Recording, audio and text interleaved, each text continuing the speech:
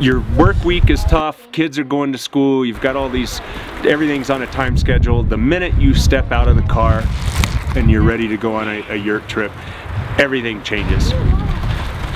The yurts have cooked stoves, and they have wood for the fireplace, and they have potties. We put water up here in the summer months so that they have water, and it's just a great experience. It's a great adventure for kids of all ages. It's great. It's much easier than tent camping, especially with the children.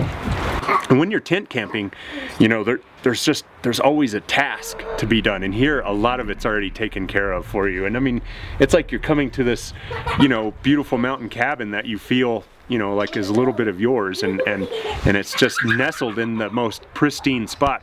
It's like really nice and warm, and it's actually really cozy.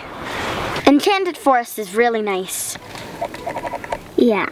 It's really the experience of backcountry camping with the car camping convenience.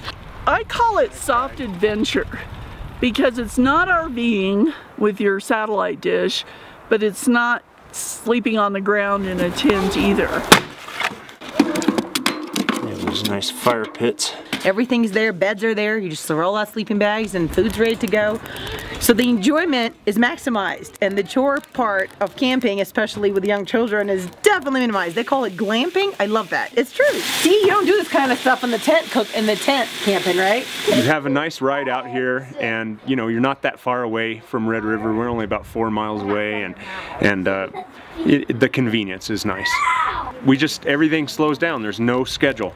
I think there are people that still really desire and want to unplug and get away for a bit, and this is a way to do it with relative ease. I guess it's a grouse. It's a bird. We enjoy mountain biking as a family, and there aren't a lot of places where we can go together and actually be able to ride together.